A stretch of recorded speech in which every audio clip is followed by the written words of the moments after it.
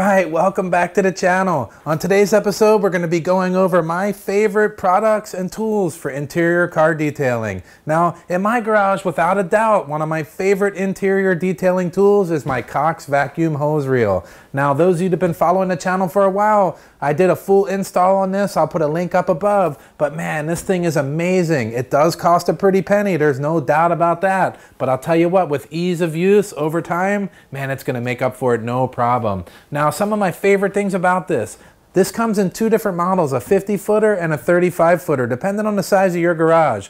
My garage is about 25 feet diagonally across, so man, I went with the 35-footer. And I'll tell you what, when it's time to use it, you just reel it out, flick the switch, boom, and you're vacuuming that quick, man. No doubt about it, man. That is convenient.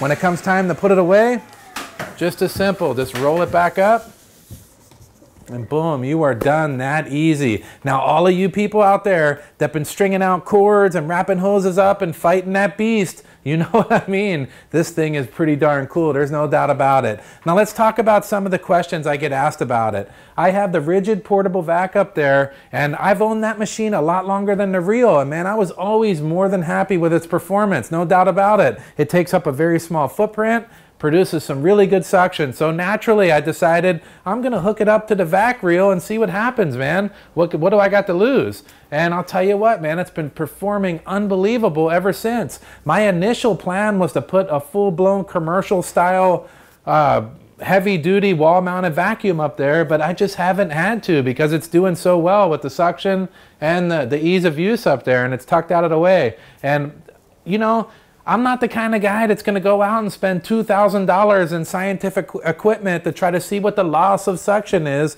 through this hose reel. But one thing I can tell you is that it does the job extremely well, and I'm unable to notice any noticeable suction reduction. That's a good one, suction reduction, in this system. But what I can say is it pulls the dirt out easy and pretty much.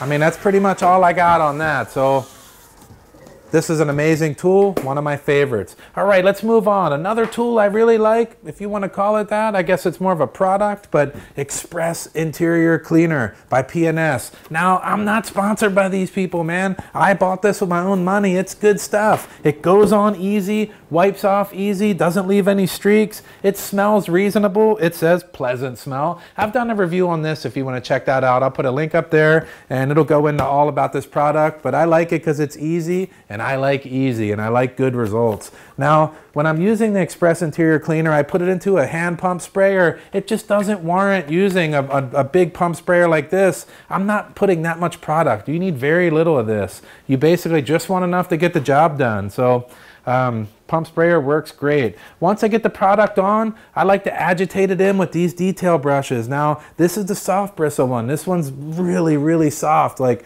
for all the women out there putting makeup on, you could just use this in a pinch. It's that soft. It's not going to damage. It's not going to scratch or mar any of your interior stuff. That's for sure. Now we get into the next level, the boar's hair detail brush. This has a little bit more coarseness to it. This would be more for maybe on a truck where you put your arm up on the door and you got that kind of grainy plastic and you can't get the dirt out of it. This will help agitate some of that out. But it does have a little bit more coarseness to it, so be careful with that. But this is also a really safe, good brush to use for interior cleaning. Now, once we get the product agitated in, I like to come back behind with my microfiber towel. I use a dual nap. Very small on one side, big on the other. That gets you to, it gives you options to work the product the way you want to work it, either with the thin nap or the thick nap. That's up to you.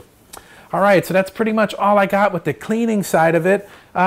In terms of UV protection, here's another question I get all the time about interior detailing. What's a good UV protectant for my car? 303 Aerospace Protectant does a really good job. It's one of the few products that have a true matte finish. You can tell products on there, but it's not overwhelming. It's not like the old Armor All days where you're like, man, I need sunglasses to even look at that dashboard. That thing looks soaked. But you know what? It goes, a lot of people like this on everything because you can hardly tell it's on there. I myself, I just like a pure raw look that the Express Interior Detail Cleaner gives me. And I'm not worried about UV protection on my car because I have tints on all the glass. So the tint protection for UVs up in the high 90s. I'm not sure the exact number, but I don't really need any UV protection in the car. Besides, my car lives in the garage. Yeah, sure, I'm out, but if you're sitting out, your car's sitting out there in the blazing sun all day, you have no tints on the car, I would highly consider a good UV protectant on all your dash and everything. My favorite spot to use this is like door jambs, areas that's not noticeable that I want a little bit of protection on. Makes cleaning next time a lot easier too. Great product. You should try that out. Okay, another neat thing that I like to do, this is kind of one of my secret weapons.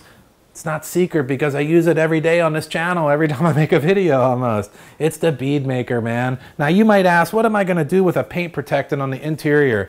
What I found is, man, anything like in the Model 3, there's that gloss black center console. Man, one day I went in there with some bead maker on a rag and I just wiped it in and I went, wow, it made it look so shiny, so slick, so nice. It looked brand spanking new. Man, I was like, I'm gonna start using this in the interior too. Now, another good spot for the bead makers on the infotainment center. Now, everybody when they first got their iPhone was like, wow, that screen is slick and feels amazing. If you want that feeling on your infotainment center, man, the bead maker does it, man. That's a secret for you. So again, just a very, very little light spritz of the product. Come back behind with one side of the towel. Wipe it in, level it out, flip the towel over, and then come back and buff it off to a nice shiny luster. I wouldn't leave it on there long. Just put it on and get it off, man. And I'll tell you what, it works amazing. I've been doing that for a very long time. And I'll tell you what, the screen is super slick. It looks brand spanking new. And all that black stuff looks awesome.